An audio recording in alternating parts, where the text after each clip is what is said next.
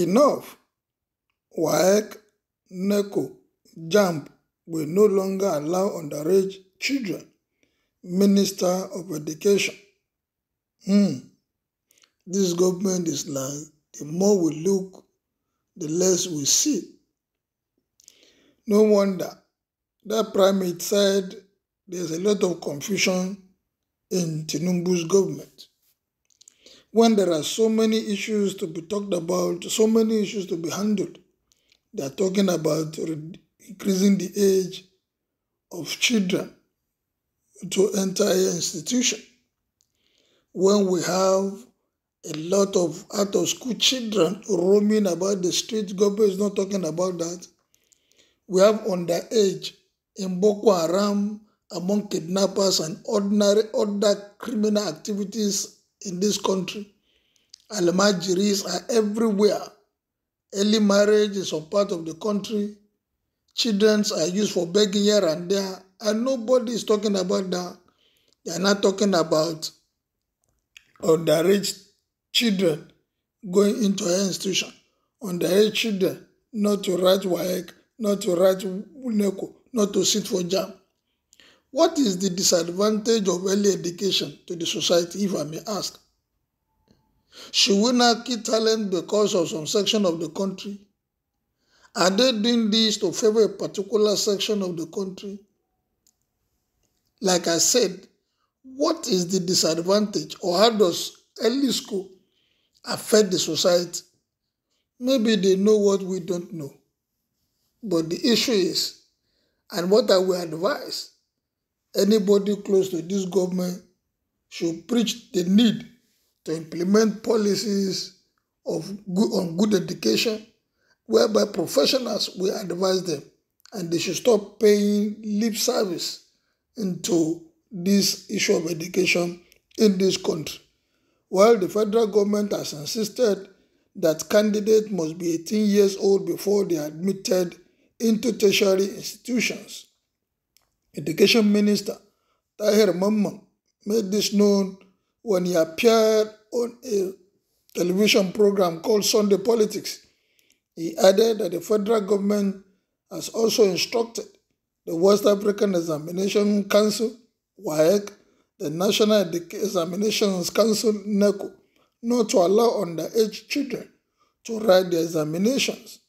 According to the minister, no candidate will sit for the Unified Tertiary Matriculation Examination, UTME, organized by the Joint Admissions and Matriculation Board, Jamb, unless they are 18 years and maybe above. It is 18 years or nothing.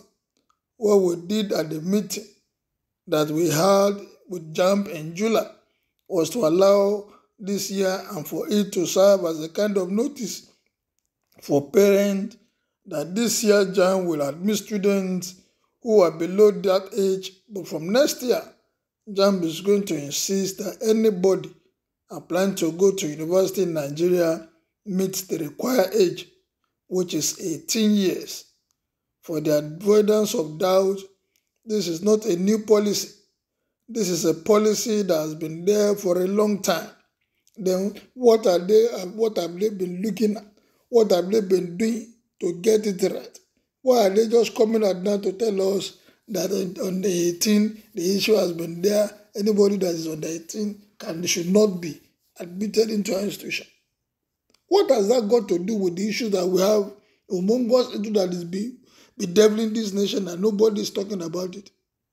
They are coming out to pick a policy that will affect a lot of people. What is wrong in somebody that is brilliant, that sits for exam even at the age of 16 and is able to make his paper? You do not discourage such students and you allow them to sit idle at home. Somebody that has made his paper at the age of 16, you are saying he will sit down at home for 2 years before he will get admission to university. Tell me, what would happen to those children? Tell me, what will happen to them? What will they be doing? Will they not be roaming about this thing? Will their heart not be, tempted to go into something that will not be palatable to the society at the end of the day? A idle hand, they said, is the devil's workshop. They should just think right. before they come in to execute this policy.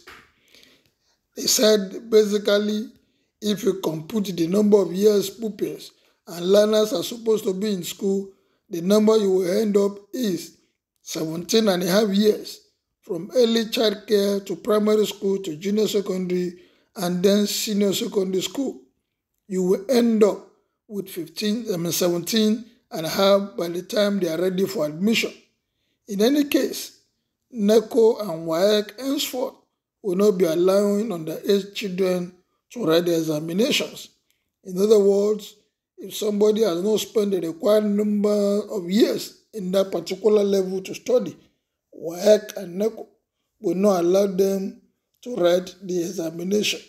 Well, if they choose to move out of the country, will now come and be shouting brain drain at the end of the day.